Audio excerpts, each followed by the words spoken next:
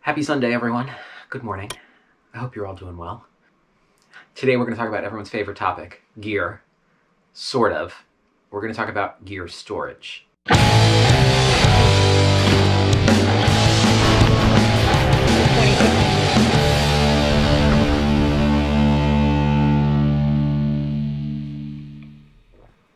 So the first part of this that I want to get immediately out of the way is that if you follow me on Instagram or have read what I've written on my website, you know that I identify myself as a minimalist. So as a minimalist, how can I have all of this? And so the answer is, first off, minimalism is defined by the person as suits them. I get to decide what I'm minimalist about, but I really am pretty minimalist about my gear. I don't buy gear just because I want it because it looks cool. If I do buy new gear, it is usually replacing a piece of gear that I'm retiring. There are a handful of pieces of gear that I have specifically for work as opposed to specifically for my play. And when I get free gear, which is usually not expensive gear, I get free dry bags, I get stuff like that. I generally give that stuff away. So that said, let's talk about how I store my gear. So this is my office. If you follow me, you've seen my office. I shoot a lot of video in here. I designed the structure, for lack of a better word, behind me after something I saw in a yoga studio and use a concept that I learned from Adam Savage from Mythbusters and tested the concept of first order retrieval. I don't really have first order retrieval, but first order retrieval is that if you need a screwdriver, the screwdriver is right there. This isn't a screwdriver, but it was right there. And you don't have to dig to get it. And so that was sort of how I built my gear system. So the system is designed so that if I need a piece of gear, I can go exactly to where that piece of gear is. If I need a stove, I've got a bin full of stoves. If I'm teaching a class on water filters, I can just grab the whole bin of water filters, right? The key to that, though, is putting stuff away. So like this headlamp, which was just sitting here on my desk, that's not where it belongs. It belongs in a bin. And the bin it belongs in, appropriately, is called light. Here's light. So I can just pull the bin out, open it up, and everything in here that is light related is in here. So multiple headlamps, flashlights, I don't know why I have 4 flashlights, and bike lights are things that fall into the light category. When I'm done, put the lid back on, and the whole thing goes back where it belongs.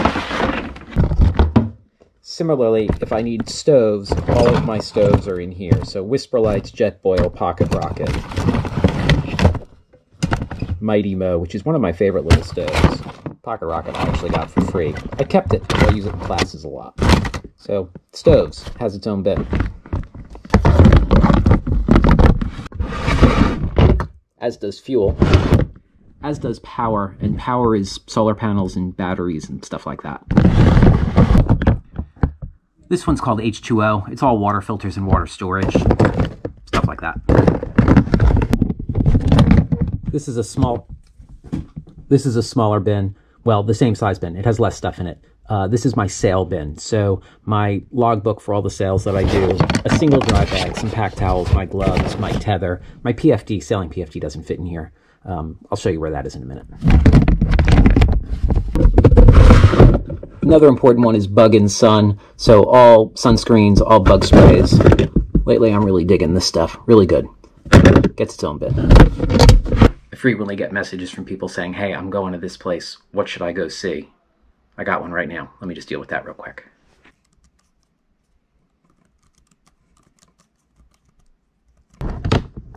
This bin just got an update. It went from a small bin to a bigger bin because I just have too much stuff. The bin just was done. So this is my nav bin. It's got all of my navigational tools, the nice kit that I just had made, all of my compasses, all of my maps and charts, rulers, binoculars, pencils, all my nav stuff is in here. Even my GPS is in here. The only bin that I have that is more than one bin is med-related stuff. And so I have two bins, a small one, all the stuff that goes inside a first aid kit. And then I have a bigger bin, which is med gear, which is empty first aid kits that I can build when I need to, some books, some paperwork stuff that I use when I teach, stethoscopes, BP cuffs, trauma shears, all that stuff lives in the big case. These lower bins are stuff that I use a little bit less often.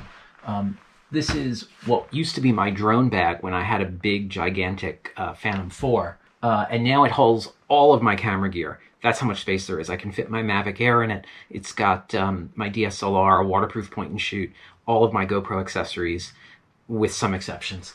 And then this is a bin called gear to fix or sell. And so I've got some gear that I need to get rid of still, and then I've got some gear that I need to fix. And in there I also keep the stuff I use to fix gear. So patch kits and glues and stuff like that.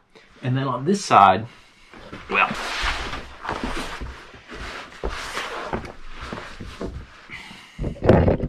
then on this side is kitchen gear.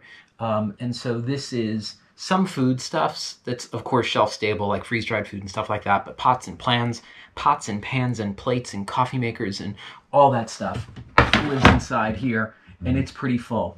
This is going to get broken out into a second bin. A second bin at some point, but that's what's inside there. This stuff, which is up high, I don't think you can see me, is water bottles and hydration reservoirs and stuff like that. I'm not sure why those cups are there. It might just be because they don't fit in kitchen. And then over here is fuel stuff that doesn't fit in the little fuel bin. So propane cylinders and liquid fuel lives up there. And then over here I have coolers. I'm not quite sure why I have that still. Over here I have coolers, which I use a ton. I use coolers all the time. And this is the newly invented ceiling fan mount. Pretty crazy, actually. This is the mid-height level, or I guess the top of my rack. And this has all of my shelters and tables and chairs are right here. So they're super easy to grab. This stuff really is first order retrieval. Over here I've got sleeping pads and some tarps and ground cloths and things like that. And then this needs a better home because we're always refining. This is my work first aid kit. So it doesn't really fit in there. It doesn't belong to me, but I do keep it indoors just so that the stuff that's in it doesn't get destroyed in the sun-blazing summer heat. So that's middle section. And then this is one of my favorite sections.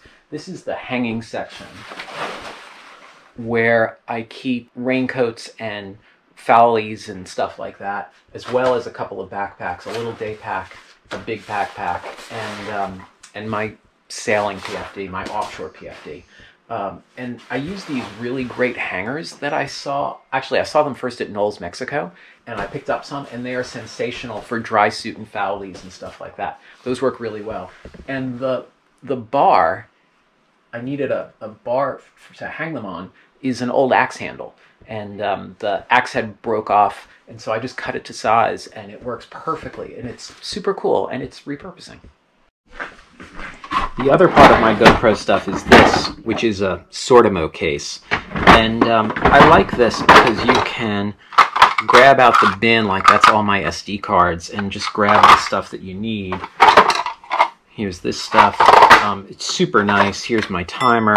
It's super nice. Again, I got this from Adam Savage. He's a little fanatical about his gear storage. He is definitely not a minimalist. And so this is the Bosch version of Sortimo. In the United States, Bosch is Sortimo, I guess. Yeah, so that's all the little stuff. And then when I'm going out to paddle or something like that, I grab what I need from here and put it in here. And so I've got it in the cockpit with me, and it's waterproof, and it's good to go. Here's where I start to get into trouble. This bin is sort of a catch-all for things that don't have homes. So I've got my two primary backpacks here, a 40 and a 48, and then some waterproof storage containers, bike helmets, bike panniers. The light bin is currently up here. This is an empty bin that needs to figure out what it's for. This is my VHF radio. I've got my fire starting kit down there. And so a lot of it is just sort of catch-all stuff. A couple of clipboards that I use for work. This needs sort of a better organization to it. It works okay, as these are the things that I really grab from a lot, but it's still a little too messy. I'm not the neatest person in the world, but this drives me a little bit crazy.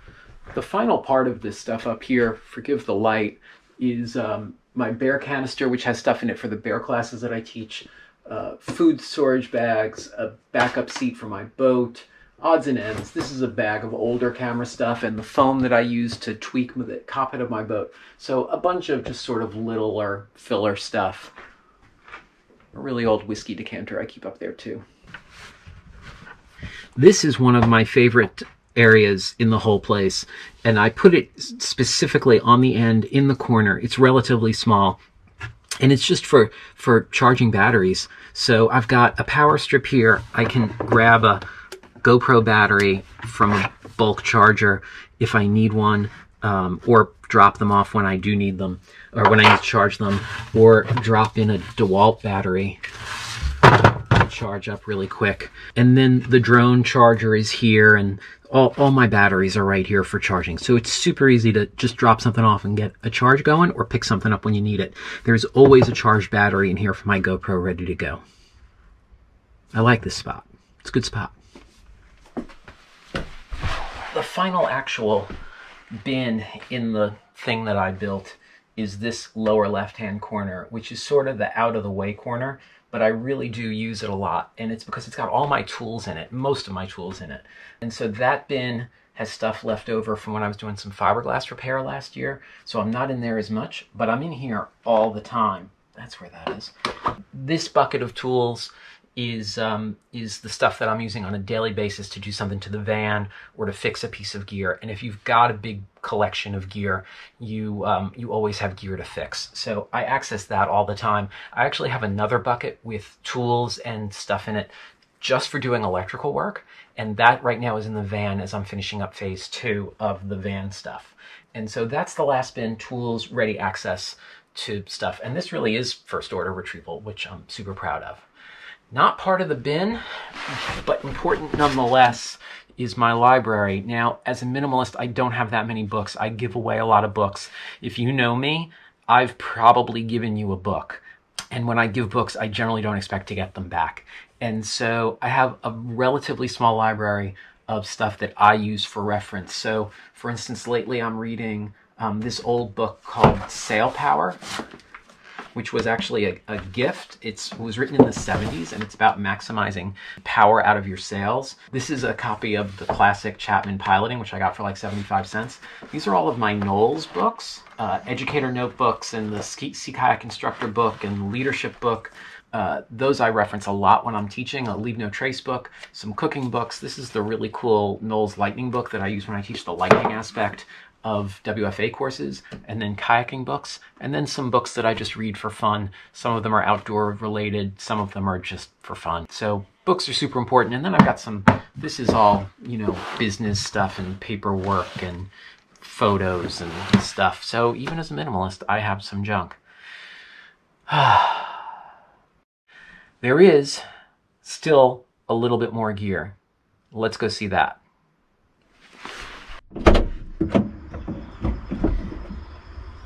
So the only gear that's not in there is gear that lives in the van all year long. This is my paddling gear. With the exception of my dry suit, which only comes out here in the winter, my paddling gear is always in here because my boat is always up there. With very few exceptions, my boat is on the roof 365 days a year. And that's because I paddle 365 days a year. And so there are times when I'm like, oh, it's 2 in the afternoon and I've got nothing to do.